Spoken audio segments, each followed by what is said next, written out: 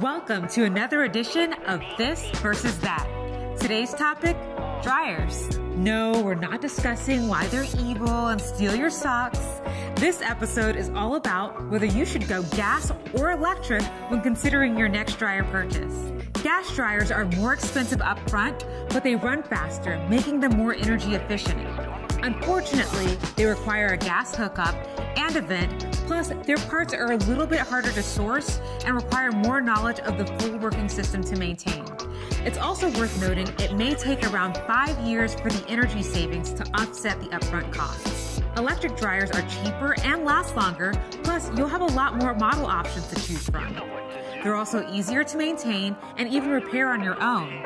The downside with electric is that you have to factor in the cost of electricity and how long you want to wait around for your load to run. Starting to feel like an expert? Love how heavy your head is with all that new knowledge? You can dive deeper and learn a ton more about home appliances at cinchhomeservices.com. And make sure you follow and subscribe to our YouTube channel. We'll be dropping another episode of This versus That soon.